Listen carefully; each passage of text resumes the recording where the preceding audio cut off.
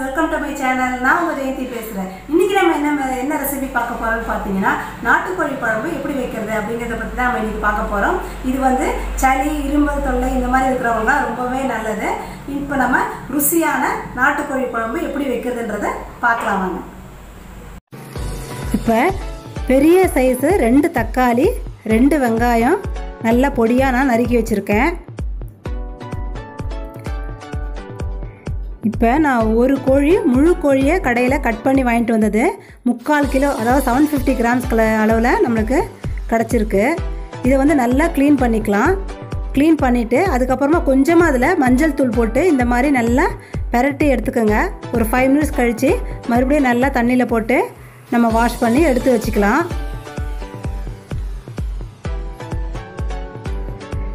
இப்போ ஒரு pressure fan எடுத்து வச்சுட்டு இதில் நான் ஒரு 3 டேபிள் ஸ்பூன் அளவுக்கு நல்லெண்ணெய் ஊற்றிக்கிறேன்.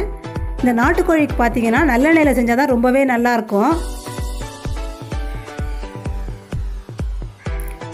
இப்போ இந்த எண்ணெய் காஞ்ச உடனே ஒரு 2 பட்டை, 2 கிராம்பு, கொஞ்சம் சோம்பு போட்டுக்கலாம்.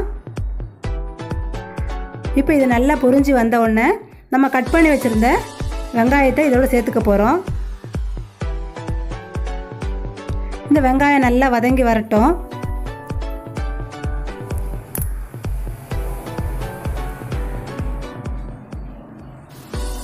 இந்த மாதிரி முறையில் நீங்கள் செய்தீங்கன்னா ரொம்ப சிம்பிளாகவும் ஈஸியாக நீங்கள் இந்த நாட்டுக்கோழி குழம்பை வச்சிடலாம். அதே டைமில் டேஸ்டியாகவும் இருக்கும். இப்போ ஒரு டேபிள் ஸ்பூன் அளவுக்கு இஞ்சி பூண்டு பேஸ்ட்டை நம்ம அதில் சேர்த்துக்கிறோம். அந்த இஞ்சி பூண்டு ஸ்மெல் வந்து போகிற அளவுக்கு கொஞ்சம் நல்லா வதக்கி எடுத்துக்கலாம்.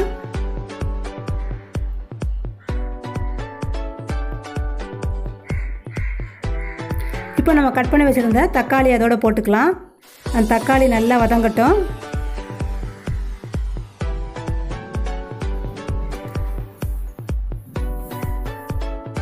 இப்போ அந்த வெங்காயம் தக்காளி ரெண்டுமே வந்து நல்லா நம்மளுக்கு வதங்கி வந்துடுச்சு பாருங்கள். இந்த ஸ்டேஜில் வந்து நம்ம க்ளீன் பண்ணி எடுத்து வச்சுருந்த சிக்கன் பீசஸை இதோட போட்டுக்கலாம். போட்டு நல்லா கிளறி விட்டுடுங்க. இந்த நாட்டுக்கோழிக்கு பார்த்தீங்கன்னா நம்ம மிளகாய் தூள் சேர்க்கறத விட மிளகு தூள் தான் அதிகமாக சேர்க்கணும். அதனால் நான் வந்து இப்போ 1 ஸ்பூன் அளவுக்கு சாதாரணமாக நம்ம குழம்புக்கு பயன்படுத்துகிற மிளகாய் தூள் தான் நான் இதில் போட்டுக்கிறேன். கொஞ்சமாக போட்டுக்கோங்க.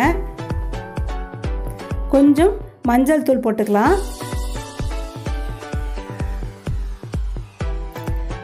இதை நல்லா மிக்ஸ் பண்ணி விட்டுடுங்க.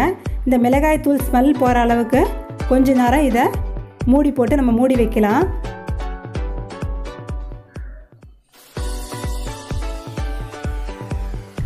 இப்போ நம்ம திறந்து எடுத்துட்டு இப்போ நான் 3 டேபிள் ஸ்பூன் அளவுக்கு மிளகுத்தூள் எடுத்திருக்கேன். இப்போ இந்த மிளகுத்தூளை இதில் போட்டுக்கலாம்.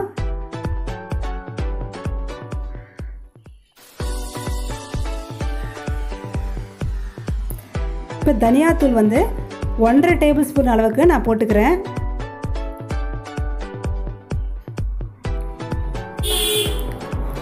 ஒரு 1/2 டேபிள் ஸ்பூன் அளவுக்கு சீரகத்தூள் போட்டுக்கலாம்.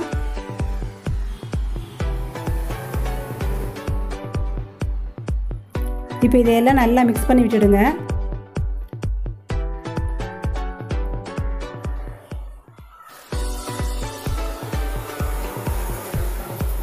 இப்போ இதில் கரம் மசாலா தூள் நான் ஒரு 1/2 டேபிள் ஸ்பூன் அளவுக்கு ஆட் பண்ணிக்கிறேன். இது நம்ம வீட்டிலேயே ரெடி பண்ண கரம் மசாலா தூள்.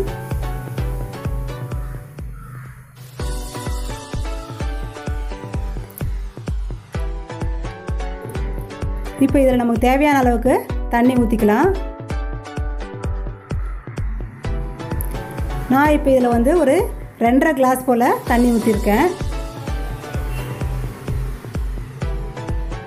இது நல்லா கலந்து விட்டுடுங்க.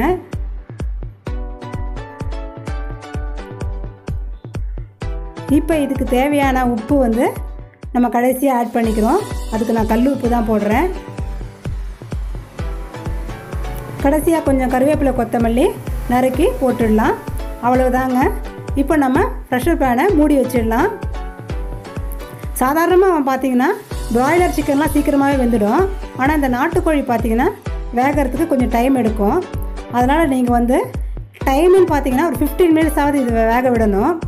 விசில்னு பார்த்தீங்கன்னா நீங்கள் வந்து ஒரு 10 இல்லது ஒரு 12 விசிலாவது நீங்கள் விட்டிங்கன்னா தான் இந்த நாட்டுக்கோழி வந்து நல்லா வெந்திருக்கும்.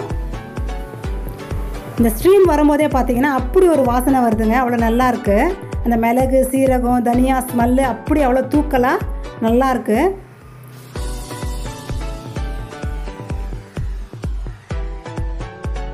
இப்போ பாருங்கள், நான் ஒரு 15 மினிட்ஸ் கழித்து அப்படியே கொஞ்ச நேரம் வச்சுருந்து இப்போ ஸ்ட்ரீம் எல்லாம் ஃபுல்லாக ரிலீஸ் ஆனவுடனே இப்போ நான் திறந்து பார்க்குறேன். ஆஹா, சூப்பர்! நம்மளுக்கு அவ்வளோ அருமையாக நாட்டுக்கோழி குழம்பு ரெடி ஆகிடுச்சு. இந்த குழம்பு வந்து உடம்புல வந்து கோல்டு இருக்கிறவங்க, சளி இந்த மாதிரி இருக்கிறவங்களாம் வந்து இந்த குழம்பை சாப்பிட்டோன்னா உடனே க்யூர் ஆகிடும் அவங்களுக்கு. ஆஹா, சுட சுட நம்மளுக்கு நாட்டுக்கோழி குழம்பு ரெடி ஆகிடுச்சு. இந்த குழம்பை நீங்களும் இதே மாதிரி மெத்தடில் ட்ரை பண்ணி பாருங்கள். எப்படி இருந்ததுன்றதை எனக்கு கமெண்ட் பாக்ஸில் சொல்லுங்கள். இந்த வீடியோ உங்களுக்கு பிடிச்சிருந்ததுன்னா லைக் பண்ணுங்கள், ஷேர் பண்ணுங்கள், கமெண்ட் பண்ணுங்கள்.